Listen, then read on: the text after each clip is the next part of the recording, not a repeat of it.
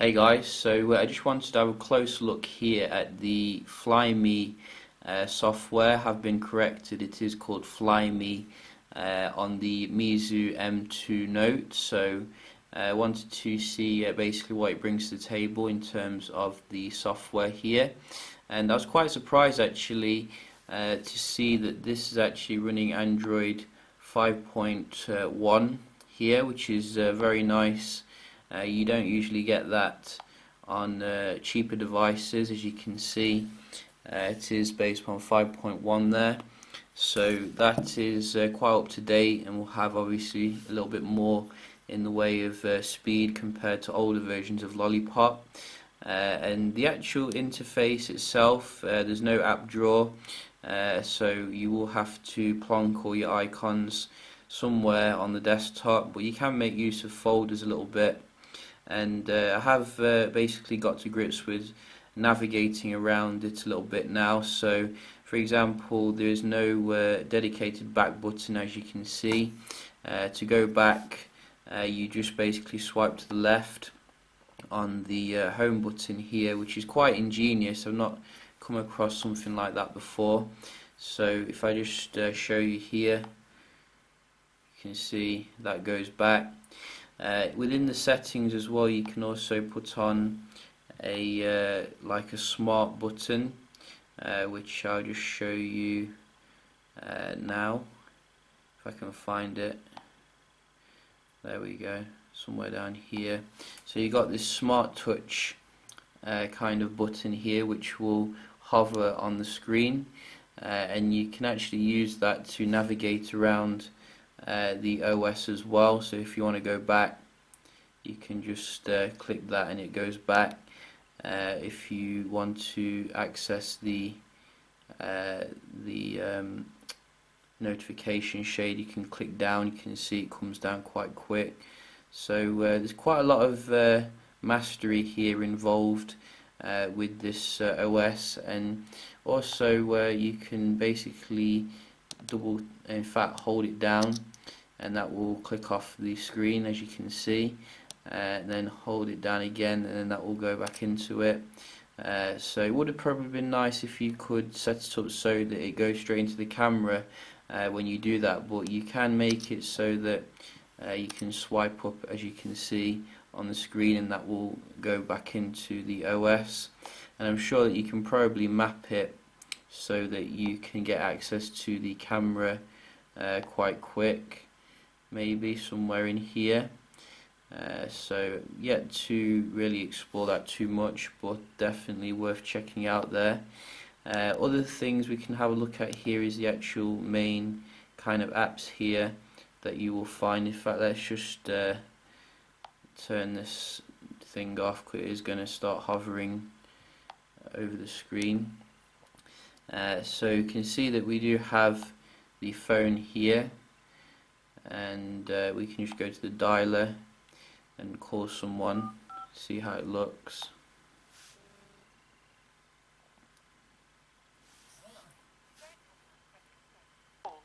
You can either press 1 now to top up using a credit card, or press 2 to send a free call me back text to the person you're trying to reach. So very clean there, you know, not too offensive really. And also the messaging app is also quite nice and clean here as well. So you can see there that I think while the fact that they've integrated like navigation into this little button here is quite interesting, you can be prone to touch it every now and again without meaning to. So a little bit of a double-edged sword, I think, there. But in terms of the actual other stuff, we can have a look at the settings and go into the display option. So if we just go back here and see here, you can see we do have some interesting screen settings here. Dynamic blurring, which I'm assuming that kind of blurs the animations a little bit, like when you're going in and out of stuff, and makes things look a little bit more elaborate. I'm going to keep it on low though. You can also change the the screen properties to be a little bit colder or warmer to your heart's content, which is quite nice. A lot of people have been asking about the audio quality on this phone, and I've been using my Bluetooth headphones a little bit with it, and it seems to be about decent compared to some other phones. Not mind-blowing, not the sort of quality you'll find on like the Z3 Plus and its high-res audio, but very decent. It does seem to have some interesting things built into the music, such as this Dirac HD sound. You can put that on when you have some earphones in there, and as you can see, there's some profiles there, so you don't really get that usually on budget phones, which is nice to see. There's also an equalizer in there as well. You do need to put the earphones in to get access to some of the settings. You can have a look here what it looks like.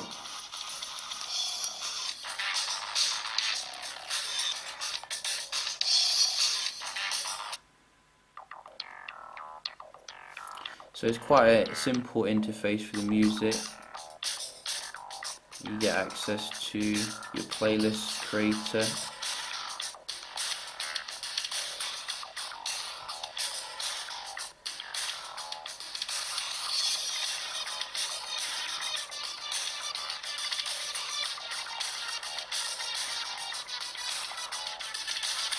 And then you can actually change the presets here.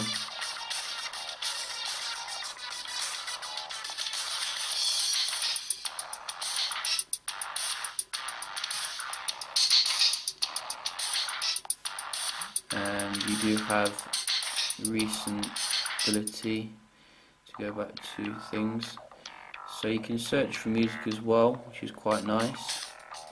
So it looks like quite a basic music player here.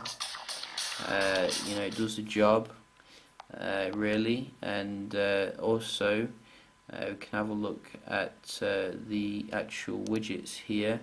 It was a bit weird because you can't actually seem to put like a clock widget on. I have had to install these like third-party ones here as clock widgets, so there doesn't seem to be a clock widget there, but you can see we do have other things such as music, memos as well, and some other stuff there from the apps themselves, security center as well, which is quite interesting. So obviously we do have these other things as well, such as Painter. So this was a preloaded app. You can get your kind of note experience here on the cheap. Very nice for budding artists. And also I've shown you the personalization. I might do a dedicated video checking out the themes here for this device. You can see we do have this security sensor, and you can just basically scan to see any issues here. You don't need a third party, which is quite nice, and it scans for viruses as well.